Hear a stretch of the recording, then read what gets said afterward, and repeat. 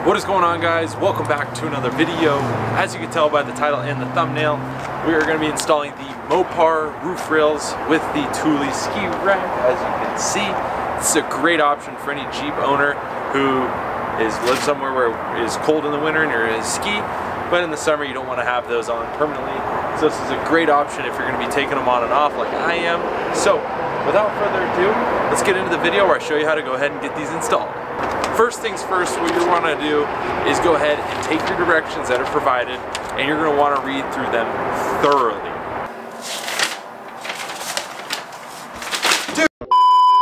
I'm just kidding, guys. This is super easy install. As you're going to see, it's going to take 5 to 10 minutes. You can do it by yourself. Allen key, flathead, that's all you need. You can do it in your garage. Boom. So without further ado, let's get into it. First things first, you're going to want to go ahead and turn this little flathead screw counterclockwise. You're going to need a flathead screw for that. Once you go ahead and turn that counterclockwise, as some have said, this thing should just pop right off. Mine was a little bit harder than that, but all you'll want to do is just take a little screwdriver and then nudge it up on here. And then once you take this piece off, you're going to go ahead and take that provided Allen key, and you're going to go ahead and loosen up this bit that locks it onto the roof rack.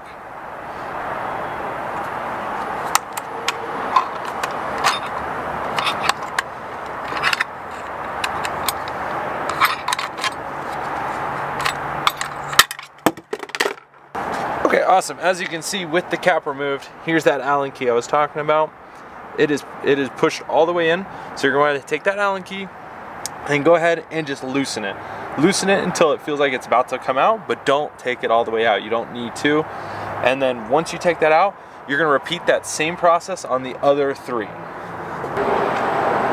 As you can see, with the Allen key loosened and both caps off, you're going to want to go ahead and take that, and then you're just simply going to slide this piece down, and then if you need to, loosen a little bit more, and just as simple as that, guys.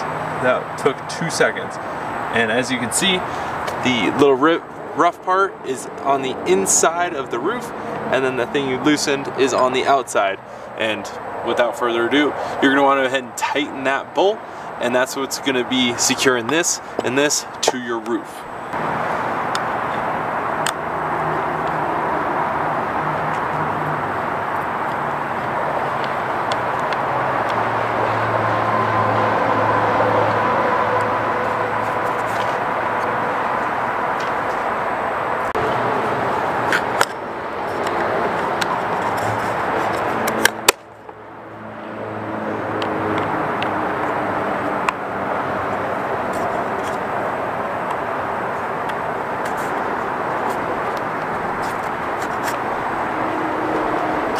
So I figured I'd hop up real quick.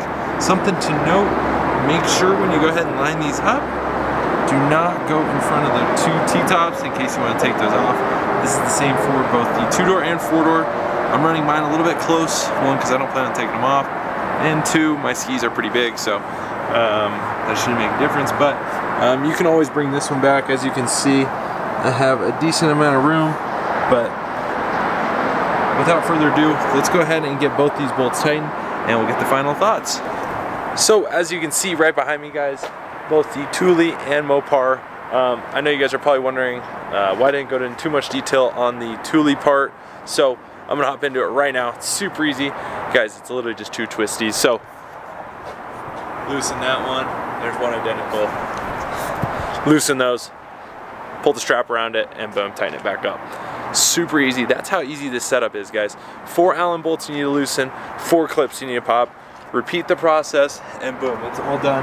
You have a roof rack and a ski rack all in one. Took me 5 minutes to do the whole thing. All right, that may be an exaggeration, but boom. Super pretty low profile for what it is. Don't hear it, doesn't make any noise. I'm super stoked on how that came out. So without further ado, guys, I really appreciate you staying tuned, watching this whole video. If you haven't yet, subscribe. I have a bumper, all kinds of other modifications, lights, you name it, I got it.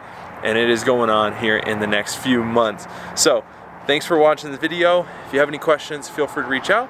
But if not, see you in the next one.